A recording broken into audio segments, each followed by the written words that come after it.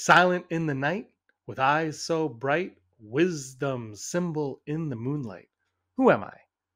Possibly a court of owls. Subscribe, hit the like button if you're new here. Like I said, subscribe. Check us out. We're Digital Charcuterie.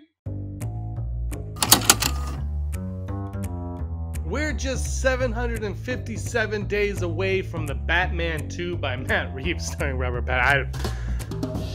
The script is happening. The Penguins dropped, whatever you're watching this. It's either on or it's coming on. Very excited for that.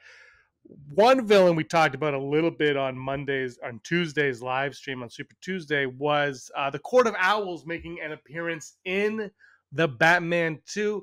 The Court of Owls, to me, feels like a villain. I guess it's a villain that would be prime for the Matt Reeves Batman universe, for the Reevesverse. There's been a lot of speculation since before the first movie even came out that the Court of Owls would have a presence within it. And when you watch that movie, you can kind of feel the undertones of the Court of Owls being there. So without further ado, let's just talk about and discuss who exactly are or what is the Court of Owls. The Court of Owls is a secret society and criminal organization within the DC comic universe, particularly tied to Gotham City. First introduced in Batman Volume 1 from 2011 by writer Scott Snyder and artist Greg Capullo as part of DC's New 52 initiative. The Court has quickly become one of Dark Knight's most formidable enemies.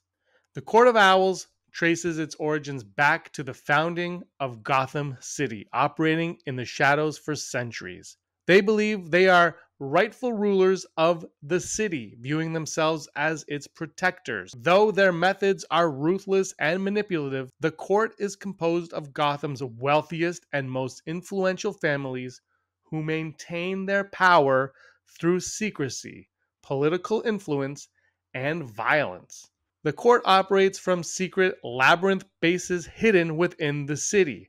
Their name and symbol are derived from owls, nocturnal predators, and natural enemies of bats, signifying their opposition to Gotham's most famous vigilante, Batman! The Court of Owls employs elite assassins known as Talons, who are highly trained killers selected from various eras. Through a mysterious process involving regeneration technology, these Talons are made virtually immortal, often put into a hibernation state and awakened when needed. They possess enhanced physical abilities, regenerative healing, and are nearly unstoppable foes for Batman. In the Court of Owls storyline, the court becomes a central antagonist to Batman. As Bruce Wayne seeks to uncover Gotham's hidden history, he is drawn into a brutal battle against them. Batman initially refuses to believe in the court's existence, considering it a mere urban legend. However, he is forced to confront the reality of their power when they target both Bruce Wayne and Batman, attempting to kill him using Talons. The Night of Owls crossover event escalates this battle. The court sends its Talons to eliminate key figures across Gotham, including members of the Bat family and city officials. Batman, along with his allies, work to protect Gotham from this deadly attack. The court's obsession with Gotham includes an interest in its ruling families, particularly the Waynes. There are hints that the court may have been responsible for many significant events in the city's history, including possibly orchestrating the murders of Thomas and Martha Wayne, though this is left ambiguous.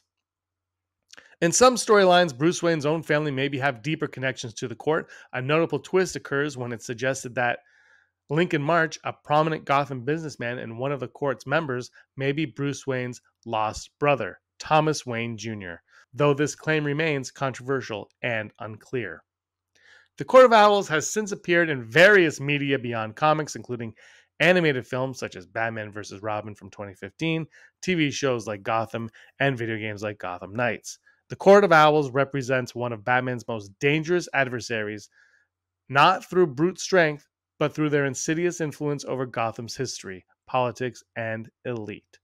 Their deep rooted presence challenges Batman's understanding of the city and pushes him to confront the darker aspects of its past.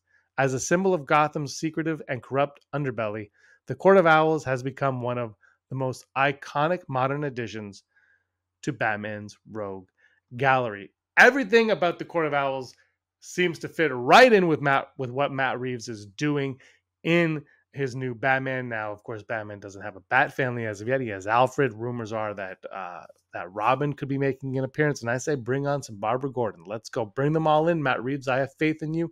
Let's see what you got. What do you guys think? Court of Owls making it to the Reeves verse, or is he going to hush that away and use them for another rainy day? Would you be open to see the Court of Owls? I think it would be a nice little button to end the trilogy with the Court of Owls, maybe kind of name drop them now in the second movie and then use them as the big bad antagonist in the third of Matt Reeves' proposed trilogy. Let me know what you guys think in the comments down below. Thank you so much for watching. Give us a like and a subscribe. And until next time, may you be the master of your own universe.